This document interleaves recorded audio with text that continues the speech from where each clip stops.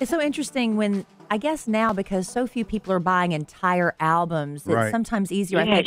That, innit? Yeah, they're just cherry. Yeah, and the whole album tells the full story of what you're trying to convey.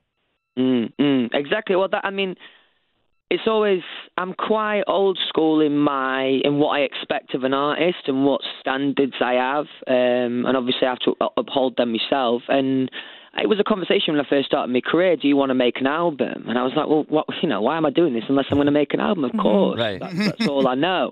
And even when I put the album together, I've tried to make it feel relatively chronological, so you can so it feels like a full piece. It feels like a full story, Yeah. Because so many people just release a single, they tour off 1 or 2 singles, and and call it a day. Yeah. But you got a full album for us now. With the full album, Louis, that means a tour is going to be hitting us. There's a lot of cities on your tour. You're doing a big time tour, dude. I can't wait. I've been waiting for this moment for as long as I can remember in my solo career, so I'm proper excited. Yeah, do you have to prepare differently? Obviously, not being a part of a band, I think I would always assume that maybe if you have a tired night, you can kind of rely on some others to pick up the slack. But when it's just it's just you, do you have to get in kind of a different mindset?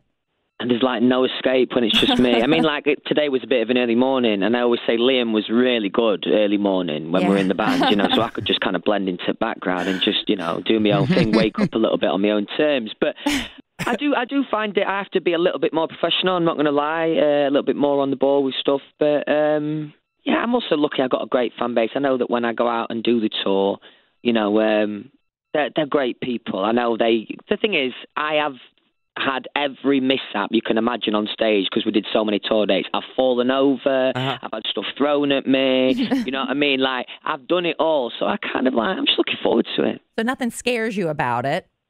No, because they're good people who are coming to watch me, you know what I mean? They've got me back, that's what I feel like. Do you have a lot of say-so in who's going to open up for you on this tour? Is there somebody you really want to see out there before you? We were literally just talking about that.